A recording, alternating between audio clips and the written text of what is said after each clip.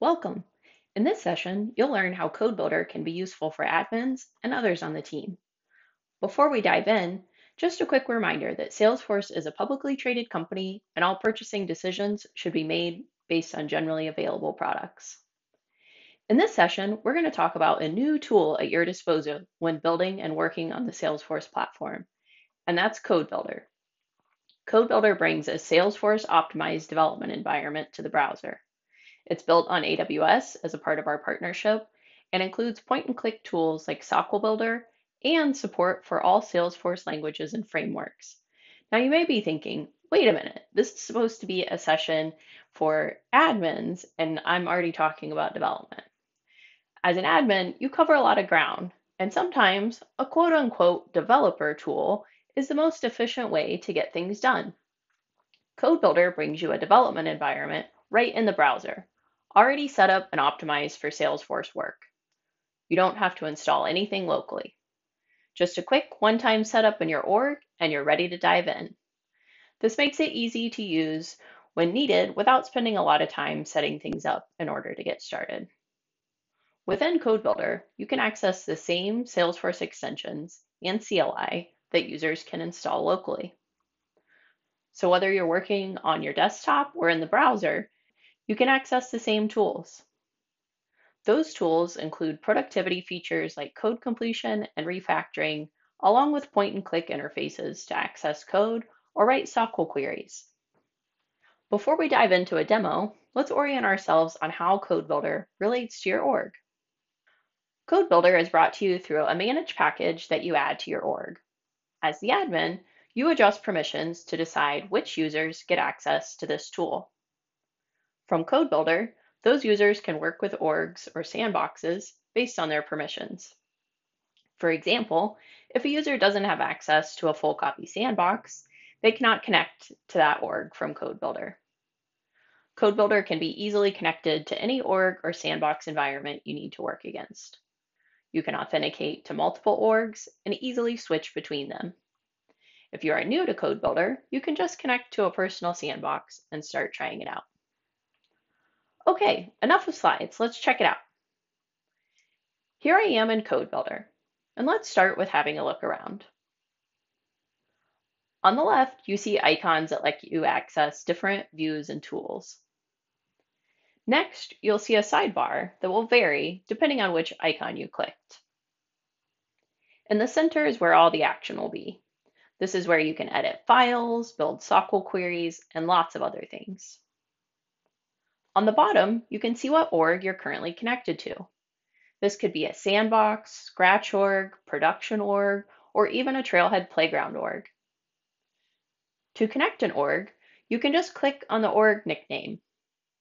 This walks you through the steps to log in and authorize the connection to that org, including choosing the nickname, also known as an alias. Once you authorize an org, you can switch back to it with just a click. For today's demo, let me select the org I want, and now we're set to go. So that was a really quick orientation for those that are new to this tool. Now let's see what we can do. I have a new requirement to add an indication on whether a product is available when users are looking at some product details. This would let the users see that availability right when they're looking at that info, and that's something that they want top and center. So let's start with checking out the data. I'm familiar with this app, and I know it's the product object I want to work with, but I'm not too sure of the fields. Let's open another awesome tool here in Code Builder called SOQL Builder. With SOQL Builder, I can build a SOQL query with clicks and see the results right here in Code Builder. I can open it by just typing SOQL in the command palette. This is a great tool to quickly check out data, whether that's a part of making a change or troubleshooting report oddities that users have flagged. Let's select the product custom object and some fields. Grab name, status, let's grab category. And as I select the pieces of my query, SOQL Builder shows me the query it's building behind the scenes. This file can be saved for future use and run in the future whenever you need it. You can also learn more about how SOQL is written by seeing the query as you use the dropdowns to create it. Let's run this query and see the data. And perfect, I see that this field is the info that the business is asking for. Once I run a query, I can also export the data. This can be super helpful for deeper analysis or data cleansing when needed. If you ever need to create more sophisticated queries, we also have rich code completion for SOQL. I can flip from the Visual Builder to the query file anytime with this little icon. Even starting by finding your fields that you need in the builder and then toggling over to the SOQL file to add more complex joins and logic can save you a lot of time. I can just start typing and I'll get help to construct what I need. Okay, now we know the object and field that I need. Let's look at the page and dive into the LWC. So I'll be working with the e-bikes project. E-bikes is a fictitious electric bicycle manufacturer. It manages its products and reseller orders through this Lightning application. Here's one of the pages within the app called Product Explorer. It's what allows the users to browse the products and see all the details. When a user clicks on a product, they can see the detailed view. This is the view where the change is requested to show that status information at the top. In Code Builder, let's grab the right metadata to make this change. To do that, I'll click on the Salesforce icon on the left to bring up the org browser.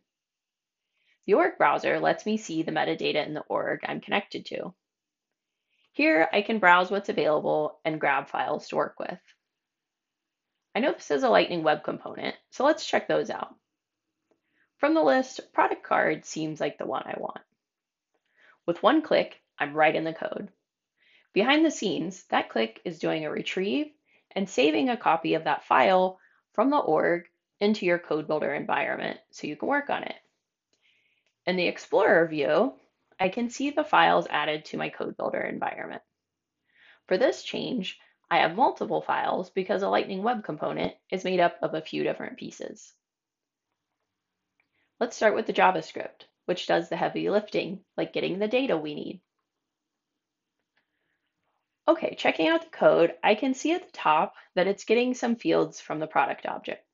I can follow this pattern to add the new status field that's been requested.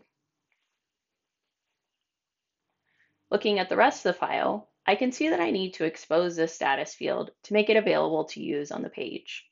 I'll add a line for this new field that's like the others. And with that, the heavy lifting of getting the data is done. Now I need to make the field available on the page. For that, let's flip over to the HTML. Looking through this code, I can see some of the fields and that electric components section label that I saw on the page. The requirement from the business is to show the status at the top above the category information. And I see the category information here.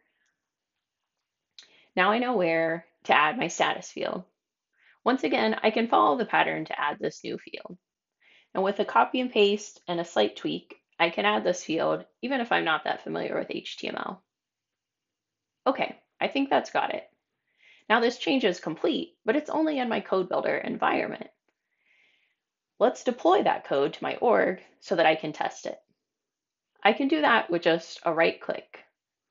With that, the files I was working on are copied to the org through that deploy command. Now let's check out my change in the org. Let's refresh and then pick a product. Awesome, now I see the new status field at the top of the view. Now I have this change ready for review, so I could deploy it to a sandbox for others to review and test. You could do that by connecting to that sandbox and executing the same deploy again, or you could use the CLI or source control according to your team's process. For example, if you're working with DevOps Center, you would check this change under the same source control project you set up there, so DevOps Center is aware of your change and it can be moved through the process. No matter what your team's process, you have access to all the tools you need right here in Code Builder. You've just seen how easy it is to use Code Builder to connect orgs and sandboxes, build and execute SOQL queries, and even make a quick change using code. Not to worry if you didn't take notes during this session, Code Builder has resources and interactive tutorials included to guide you. You can access those resources anytime from the welcome page or by clicking on the little Salesforce question mark icon and bringing up the resource panel. I can use the interactive tutorials to get guidance on common tasks. For example, if you want to build a SOQL query but don't remember how to open SOQL Builder, these walkthroughs will guide you step by step.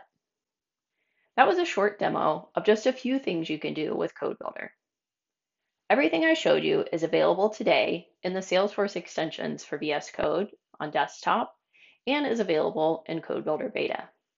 It's the same experience no matter which way you choose to access it. If there's something new for Code Builder, like SOQL Builder enhancements, you'll see those on desktop too, and vice versa. Whether you're a dev who lives in code all day, every day, or you're an admin who prefers clicks, Code Builder can help you save time and be more efficient.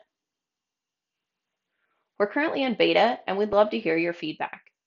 This is an open beta, meaning that anyone can participate, and you don't have to go through a nomination process.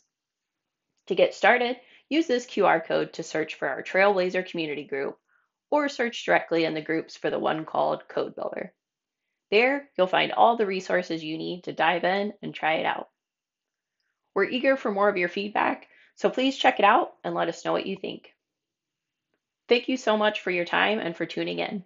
Happy building!